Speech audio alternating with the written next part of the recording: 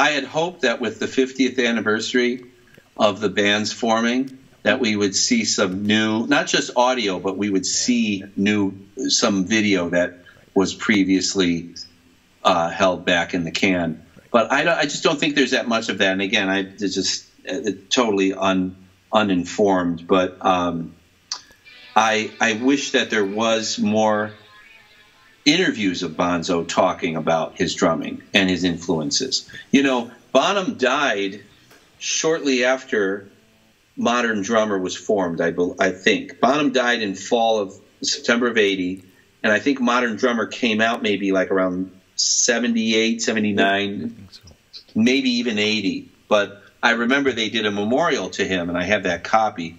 But there weren't a lot of magazines back then that interviewed drummers, you know. And I may be wrong, but I think Modern Drummer was the first one that was solely devoted to drummers. So it would have been so great to see an extensive John Bonham interview talking about drumming, talking about his influences, talking about his favorites, talking about what he liked, what he didn't like, his tuning, why he chose the different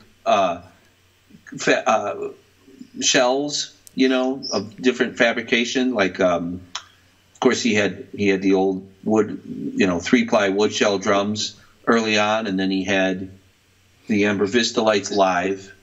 He tended to prefer the wood shells in the studio, although who knows, you know, who knows, he might have played. It doesn't sound to me like he played the Ambers in the studio. Right. It does sound to me like he played the steel in the studio, because I think on In Through the Outdoor, some of those songs sound like the steel drums.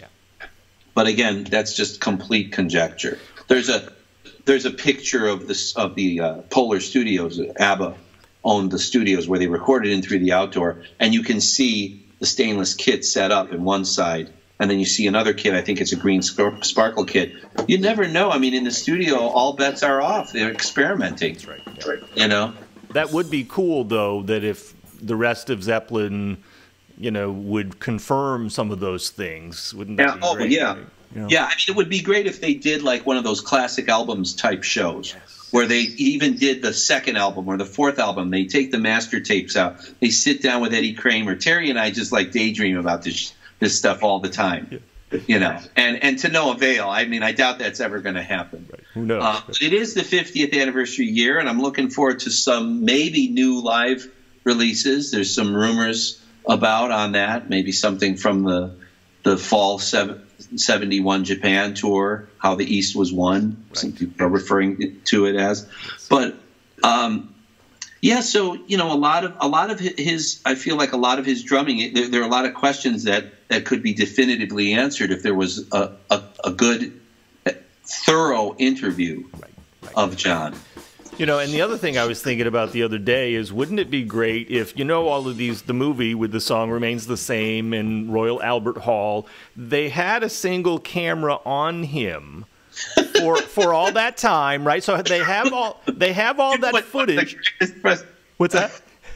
It's one of the greatest frustrations. Right. Can I just see the Bonham cam, please? Right, exactly. Or even what they call the God shot, the shot that has the whole band. Right. From center audience. Right. They have those shots. I mean, what happened to that camera? You know, I mean, I know some of the footage from Song Remains the Same.